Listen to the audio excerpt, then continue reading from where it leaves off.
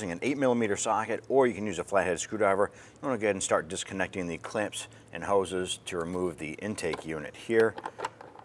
So we'll start by loosening these.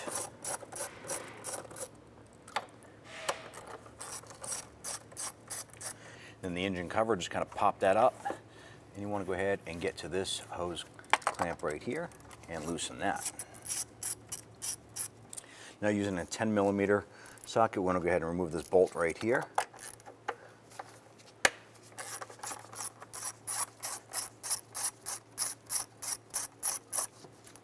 And take that bolt out and set that aside.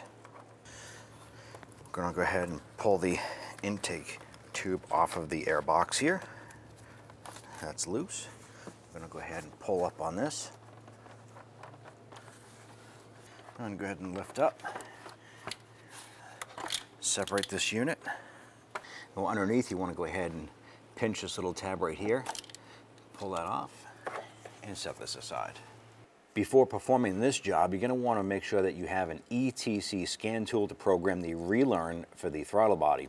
If you don't have one, you're going to want to go ahead and have a local shop perform this job for you. You want to go ahead and lift up on this red tab, pinch the connector, and remove this harness from the throttle body. Using an 8mm socket, deep socket, you want to go ahead and remove these 4 bolts around the perimeter.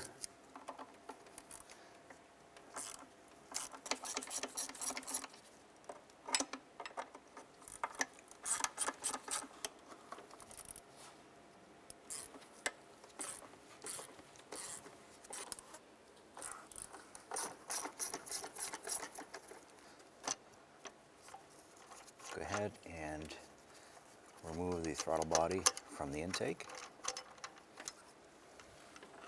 I'm just going to clean the face of the gasket here on the intake before the new throttle body goes on.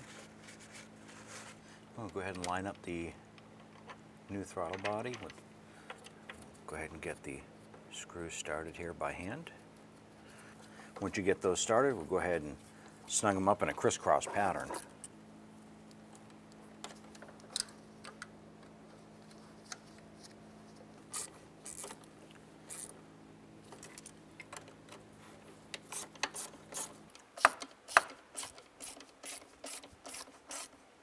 So once you have them bottomed, I'm just going to snug them in a crisscross pattern.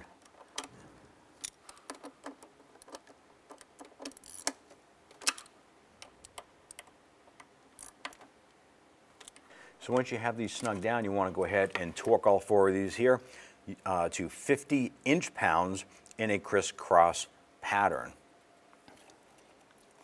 Reconnect the connector, and then press that lock tab on. All right, well, installing the airbox here, there's a metal post right here that's going to insert into the bottom part here, and then we also have a connector to go to one of the intake temp sensors right here. So I want to go ahead and get this connected. We'll line up that connector, snap that on,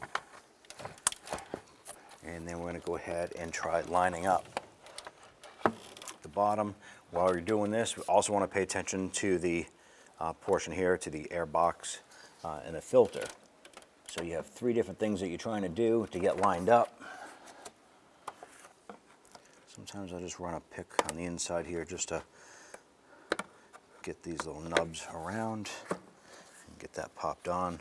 Now you have your 10mm bolt that goes in the back side right here. I want to get that started by hand. Snug that down.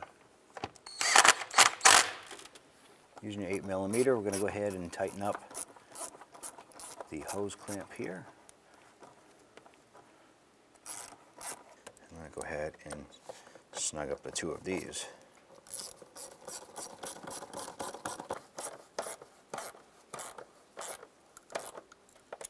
And take the engine cover, slide that back in underneath.